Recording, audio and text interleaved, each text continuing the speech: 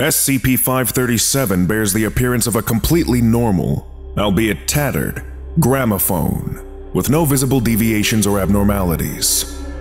SCP-537 is without a doubt intelligent, and demonstrates the ability to both see and hear. It is not yet known how. It communicates by playing songs.